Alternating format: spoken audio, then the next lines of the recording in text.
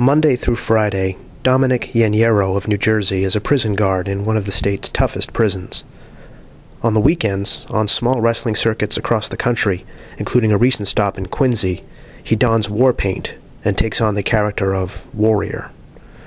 Warrior is a mimic of the Ultimate Warrior, one of pro wrestling's most bombastic, colorful, and complex characters, originally played by a man named Jim Hellwig in the World Wrestling Federation.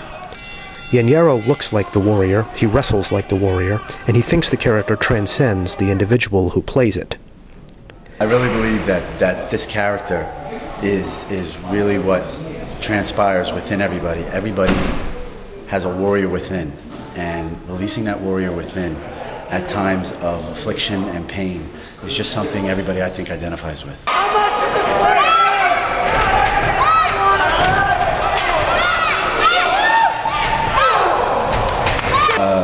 Life back in Jersey is with the beautiful Dakota, the Warriors princess. Beautiful 17-year-old son has a game tonight. I'm actually missing his homecoming game. Oh yeah. Go Knights, you know, the Milford Knights. Got it. So, you know, we live at the Ramapo Reservation, you know, in the mountains of Bergen County, New Jersey. So it's a beautiful place. Live right outside New York City. We got the best of both worlds, and we're a family. We're a tight-knit group, and we do this for. I'd like to say that the three of us do this, and myself and Dakota do this.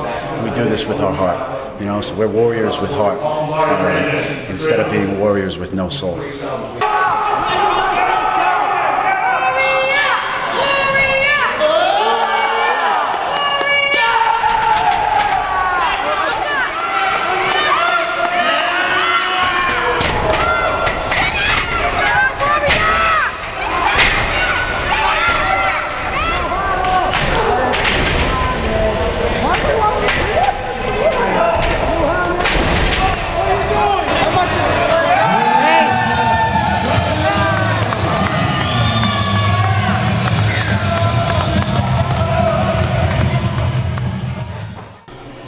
Do you have your own style, or do you have the style everyone remembers the Warrior having? I got one style and one style only, and I carry everybody's affliction and pain on my back, and I absorb everybody's solitude and everybody's angst and everybody's anger, and I hit that ring, and there's a Warrior Nation out there, and I'm their one Warrior Nation, and I feel that I'm beyond ultimate, and I'm too powerful beyond measure.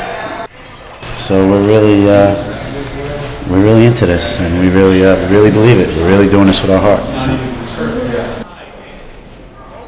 For years, wrestling fans have speculated that there have been multiple people portraying the Ultimate Warrior on the national stage.